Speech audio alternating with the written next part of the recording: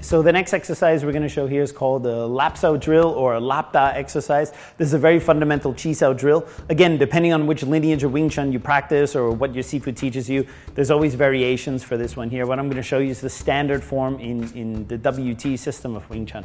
So when we start in the Lap Da, one partner is in Bong Sau, the other partner is actually going to use a Fook or a jutsu as opposed to a full-on grab.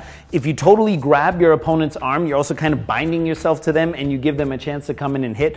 As long as your hand is open, you always are free for other options and to be able to change things around. So we start like this using the Fook-Sau or Sat from the form. Your other hand is going to be here in the middle. This actually comes from the second form, Chum Kiu. And you're going to ride over the bridge, over your hand, and at the last moment, you close your fist like this. Now, of course, in real fighting, my intention is to go in, step in, and punch him. But this is just a drill for teaching the students movements one by one.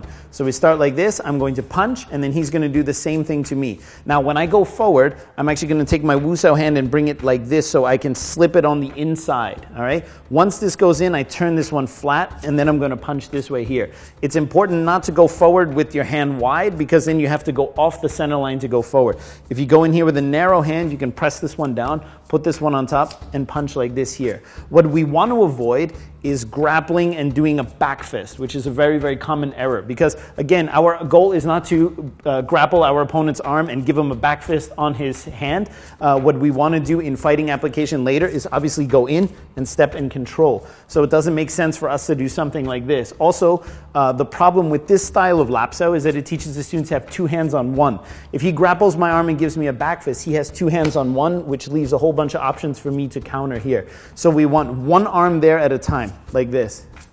If you notice when I punch, I keep my elbow low. This is for training the low elbow force. We call it in Cantonese, zhang dai, like this way here. So we practice the Lap Da here. We can start first just on one side.